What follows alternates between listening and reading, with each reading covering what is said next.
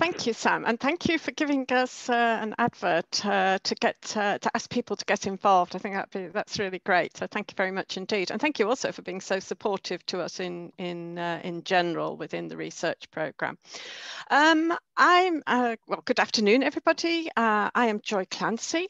I am an emeritus professor in energy and gender at the University of Twente, which is in the Netherlands.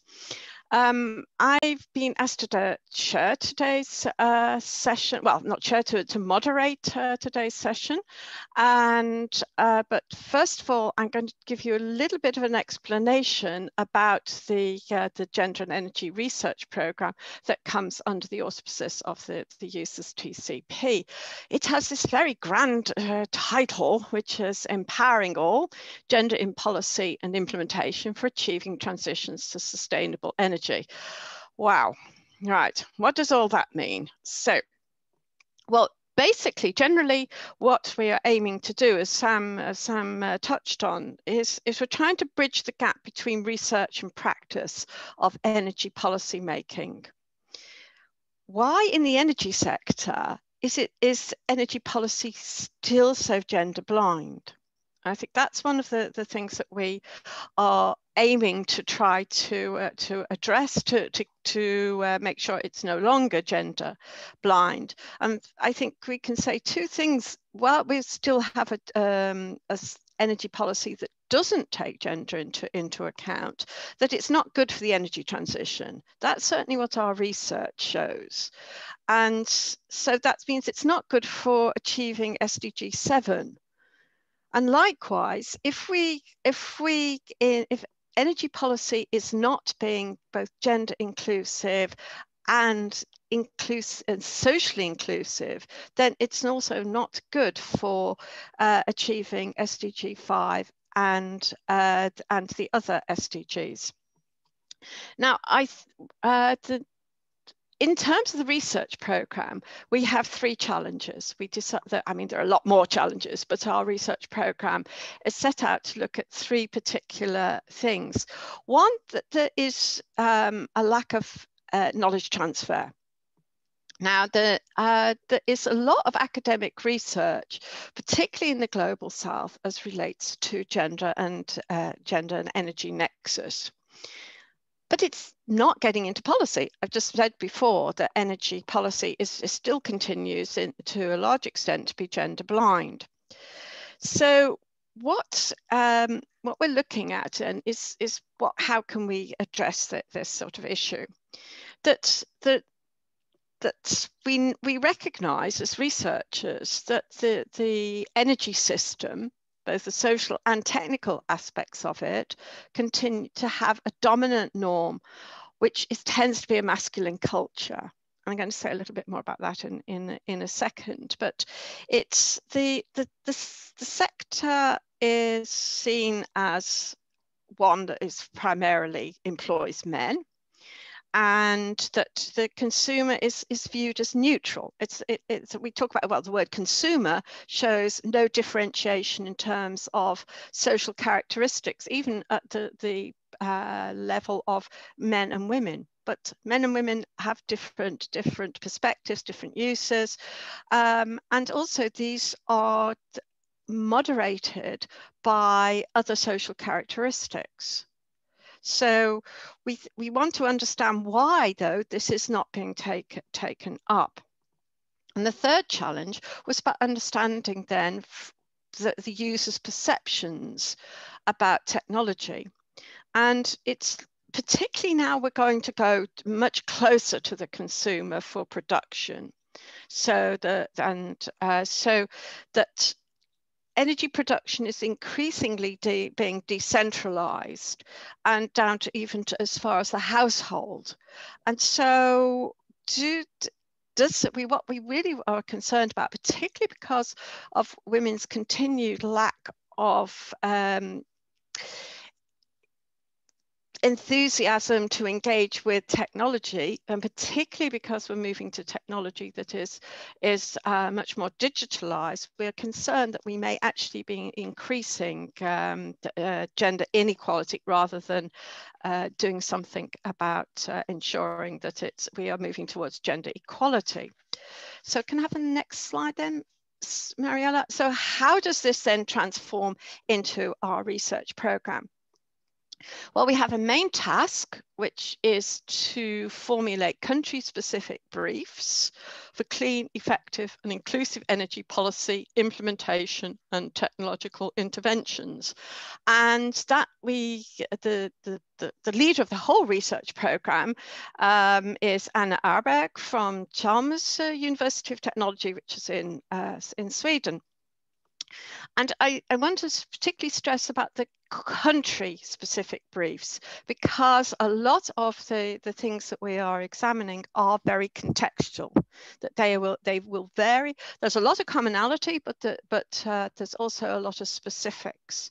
And it's one thing having energy policy that is gender sensitive, it's another thing to implement it. And that's what we are seeing at the moment, is some energy policy, particularly I think driven by the SDGs and also the climate change, that it's getting stuck. It's getting into policy sometimes, but then nothing happens. So why not? Now, there are 3 subtasks which link to the challenges. Subtask 1 is led by Helena Alborg, also from Chalmers, and that subtask is about pathways to change, and it's about looking for learning about region, about what's happening, what's can we identify as best practice, and particularly to look for context sensitive recommendations. So not to be totally generic, hence why I was pointing out about the country specific briefs. Now, subtask 2 is about understanding these norms. And it's about looking at specifically at institutions and about how institutions are and why they're not using the research that we academics are slavishly producing. So it's trying to gain an understanding so that we can present policy recommendations in a way that is more acceptable. And that's, I am one of the subtask leaders together with my colleague Mariella Veenstra, who you will hear from more in a moment. And that's why it's subtask 2 is in bold, because that's really the central element of today's presentation. Well, having said that, the other 2 subtasks, it's a coordinated program in which each subtask feeds in, supports and learns and draws from the other 2. The final subtask 3 is about designing inclusive and efficient technological interventions.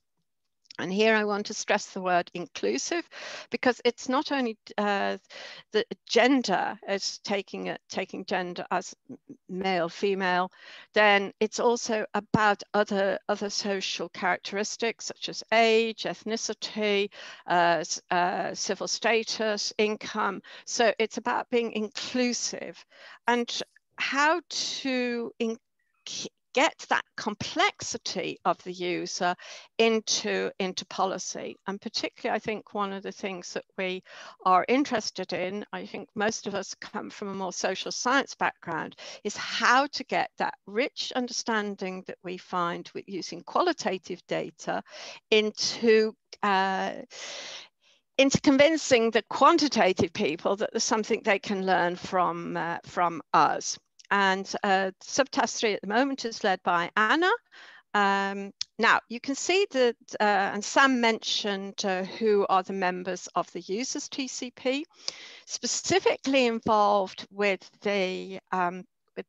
our research program is Sweden, the Netherlands, Austria, Ireland, and the UK, as well as some input at the moment. We're hoping for more from Australia and the US. Well, those of you who are astute will have noticed that these are all from the global north. Well, yes, there's a good reason for that in one sense, is that gender and energy in the global north has tended until now to be very much about women's employment in the energy sector. There's nothing wrong with that. I mean, there's lots of good reasons for promoting that. But there's less work done on the differentiation related to the user. And so we want to, so that's what we're going to focus on in this research program. However, there is a vast amount of experience in the global south about gender and energy, and all of us who are involved in this research program are very keen to stress that this isn't a northern exclusive club, that we are very much here to learn from the south. So, having said that, I'm going to hand you over now to Mariella Veenstra. And I think Mariella can introduce herself. She's going to give a presentation which links to the our subtask, and then we're going to have a response to her presentation by, first of all, Ana Rojas, who is a long-standing colleague of mine, who has a lot of experience from the practice side of gender and energy. Anna also brings, I value Anna for many things, but particularly because she brings in the Spanish-speaking experience to do with gender and energy.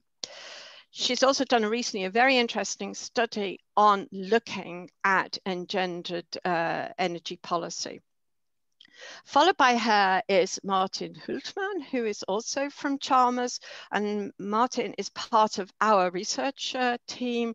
And Martin, I've known not so long as Anna, but I'm certainly very excited and by the work that he's doing, because he's bringing masculinities into the research domain of gender and energy. So, having said that, first of all, let me remind you, please put in questions, comments into the Q&A, not into the chat, into the Q&A.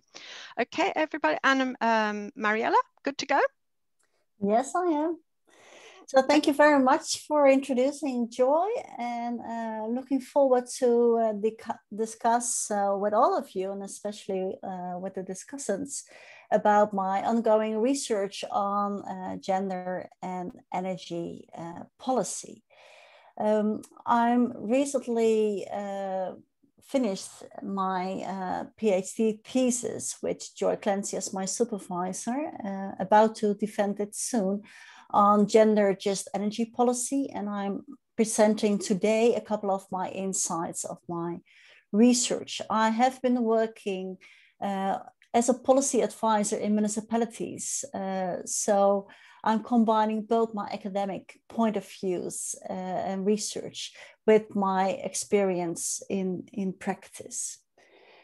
So when we're looking at gender and energy policy, we're focusing today on what are the policy choices towards a just energy transition, and how can policy making in energy transition involve a more gender just lens, or can have a more gender just outcome. So first of all, when looking at engendering policy and looking at the gender and energy nexus, there is lots to say about how many sustainable development, how many SDGs are followed the gender energy nexus. What we see is that it's not only about the SDG 5 on gender equality, but it's also the SDG 7, of course, affordable and clean energy. But the gender and energy nexus is touching upon several SDGs. What I would like to emphasize is that the SDGs is not a global South commitment. It's a global commitment asking for national implementation both in the global north and the global south, which would reflect local actions and implementation too. So in that sense, it's this mutual collaboration among and between the different SDGs, and with both a northern and southern perspective.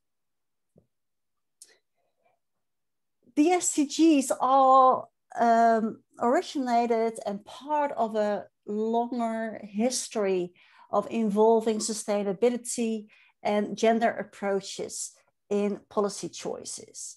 When we take an historical approach in how different gender approaches are included in the policy discourses, we can recognize from the 1970s a more women empowerment focusing on women-only approaches, which comes in the preparation and the aftermath of the first women conference in Mexico. After the 1970s and the 1980s, there became more gender mainstreaming in the policy discourses. We were looking at men and women in collaboration, and the introduction of transformative approaches was also part of this discourse on gender mainstreaming around the Women Conference in Beijing. Towards this century, with the Millennium Goals and also at the European Union, for example, we see this emerging of the social inclusion paragraph and the social inclusion discourses in policy and conventions and international policy commitments.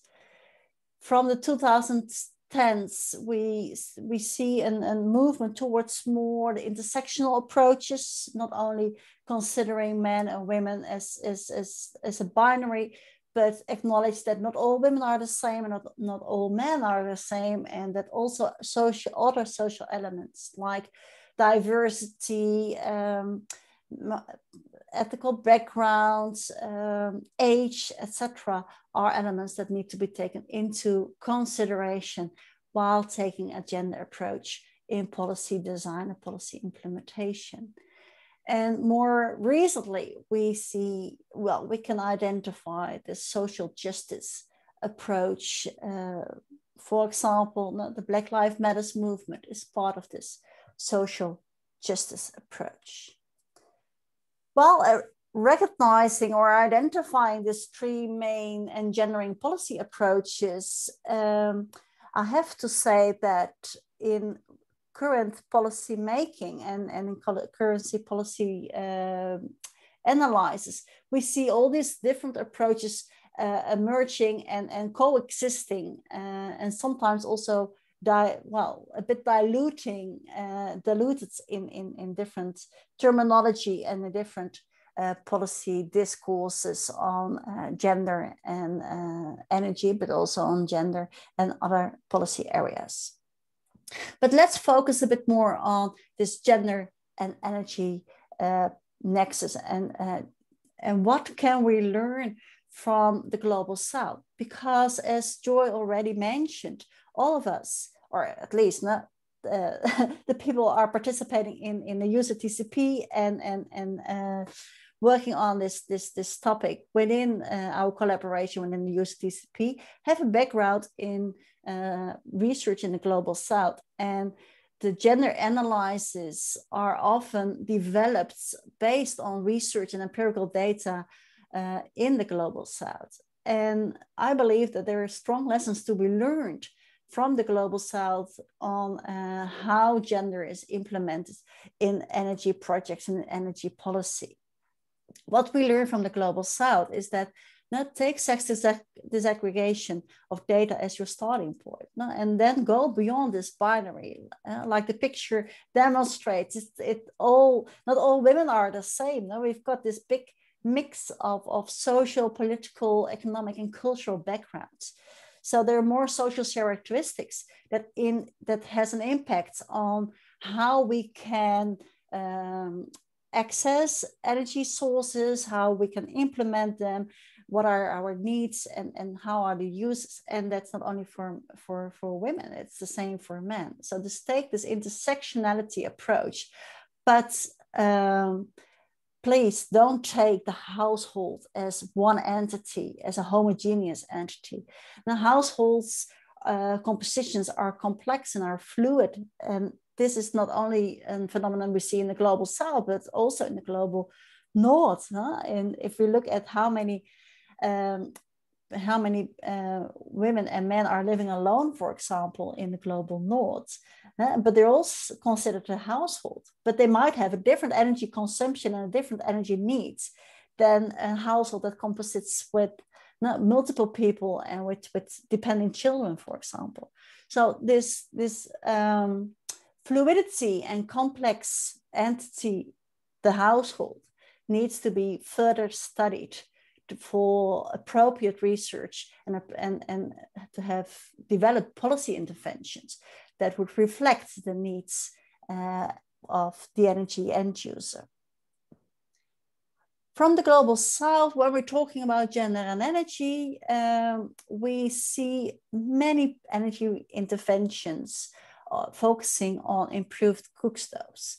And well, we know that having access to clean and sustainable energy sources for cooking is not only a question of sustainability and energy efficiency, but also from health. And so there are multiple elements that are included in this improved cook stove debate, and several policy goals are reflected in improved cook stoves, in the improved cook stoves debate. However, as we will see in the global north, this element of energy efficiency, but also improved health and sustainability, is a combination that we can base on previous experiences in the global south. Another element is that the decision-making power is not only lying with the senior male household member, but still the senior male household member is often targeted in energy interventions for the uptake of domestic energy technology. And well, we should challenge ourselves and challenge the policymakers to know more and to dive deeper into intra-household decision-making and how are the needs and uses reflected in the decision-making procedures of a household.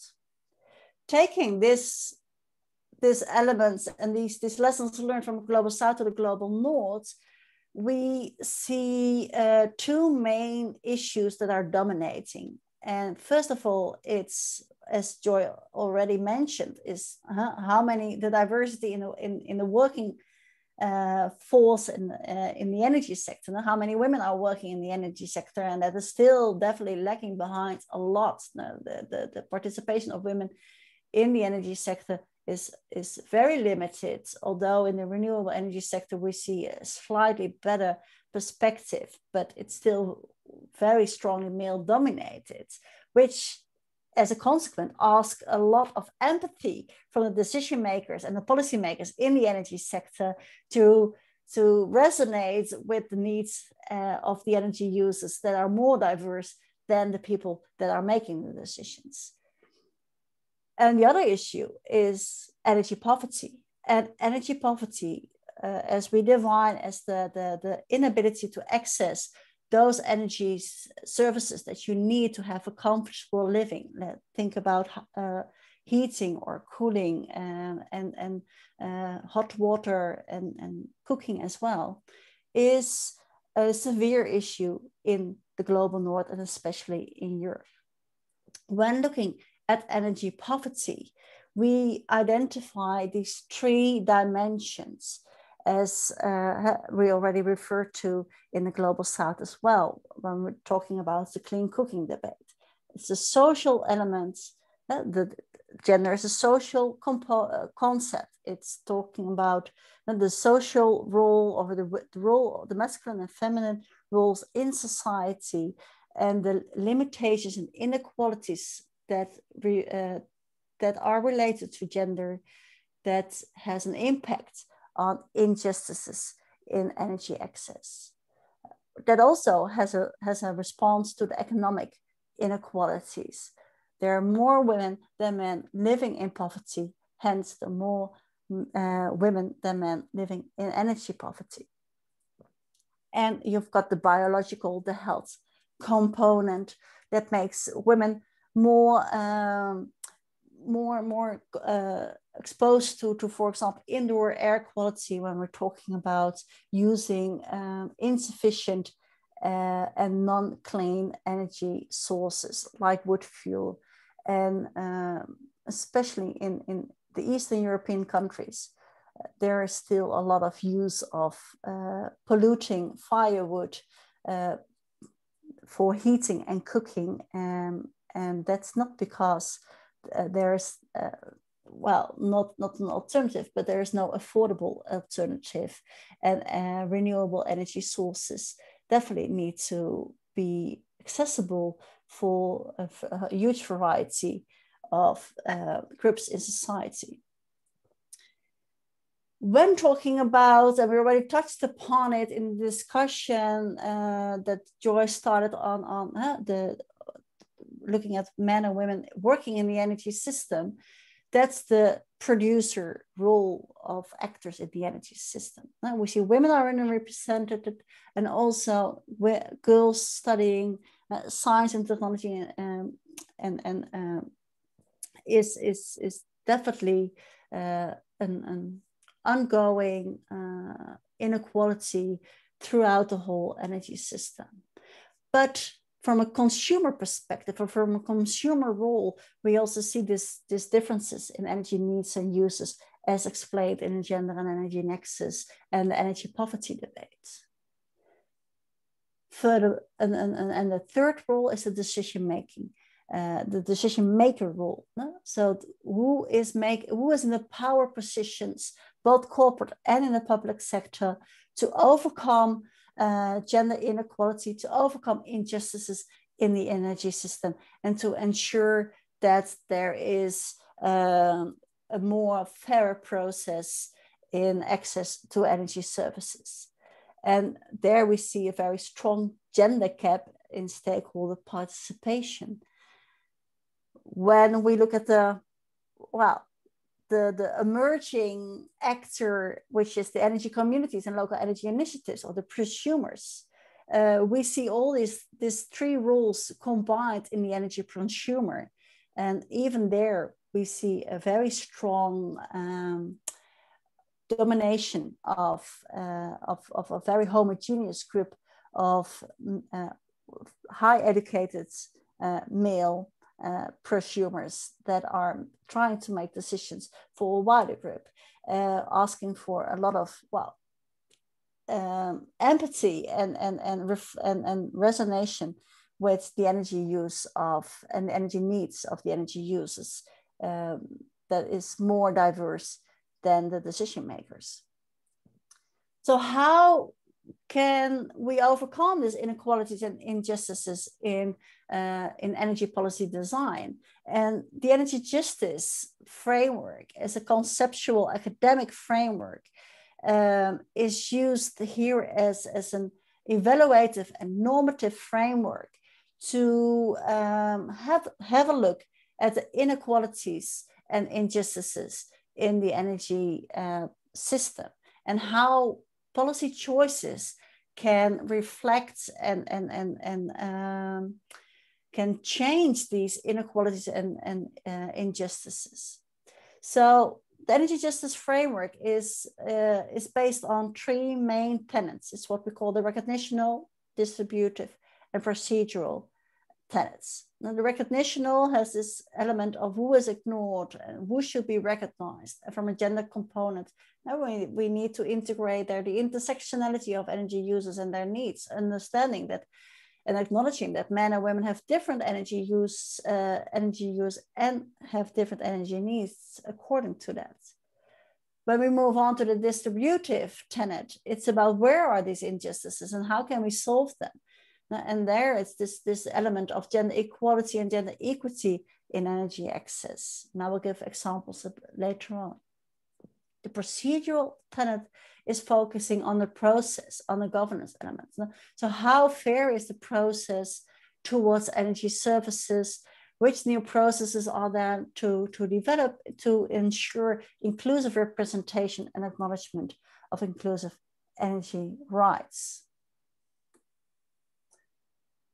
While working on this gender just energy policy framework, we try to take a very holistic approach, acknowledging this triple or quadruple role of actors in the energy system, both as prosumers, consumers, producers, and decision makers. And that enhance the different elements that we can identify based on policy analysis of existing energy policies in the global north. This research is basically focused on the global north, in which we distill these elements. So there you see the different rules coming back, the participation and the rights in the procedural energy justice. With these elements, we combine them with criteria that could be used as a way for policymakers and decision makers to assess and to observe their policy choices and how they can become more gender just, and how they can acknowledge the differences between men and women and between different groups in society. When we look at the recognition of gender energy justice, the main observation in policy choices is that you should acknowledge fundamentally that women and men have different roles, responsibilities, and decision-making powers over the energy uses.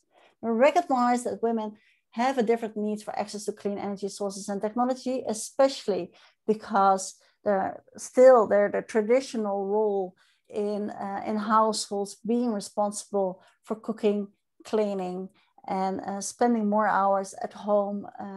So having a need for cooling in the hot summers or heating in the winters.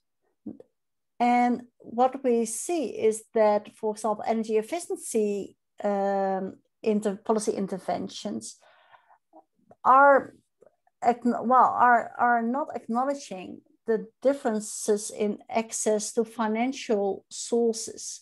So if you are able to invest in energy efficiency, or if you're able to invest in solar PV, for example, in your house, then you get a tax reduction or a subsidy. But many groups in society, and especially many women living from a small pension or having a small income, are not able to invest in this new energy technologies. So we need different policy instruments that are reflecting this inequality. When we look at distributive gender energy justice, we're looking at distribution of power. What is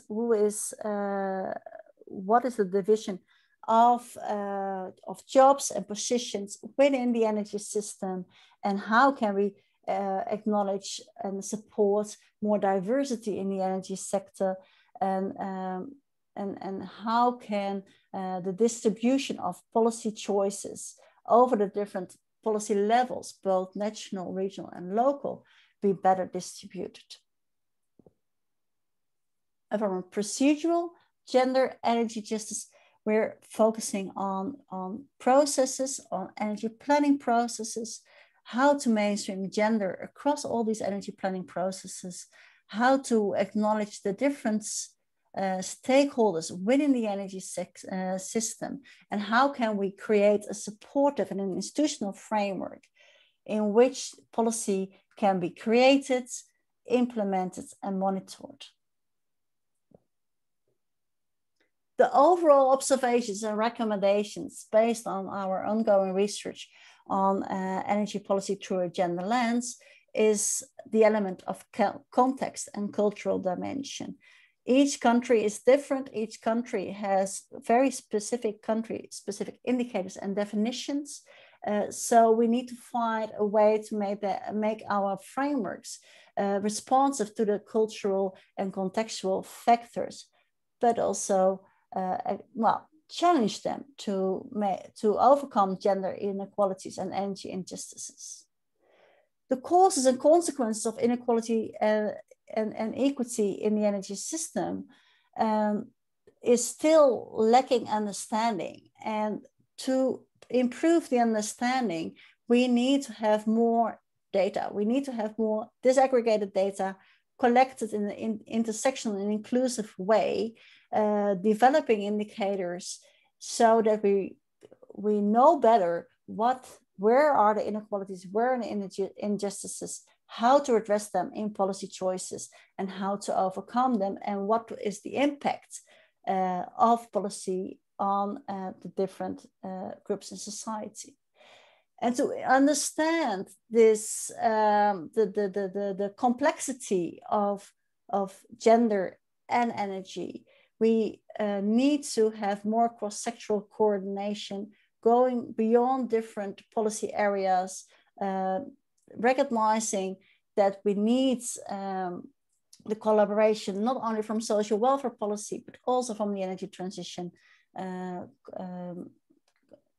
policy departments to create legislation and support implementation with an institutional framework that goes beyond the different levels of governance, not only at the national level, but also at the local level, to support the decentralization of energy transition at the local level, at the municipal level. So with that recommendations, I would like to thank you for your attention, and I'm looking forward to discuss with you about this topic.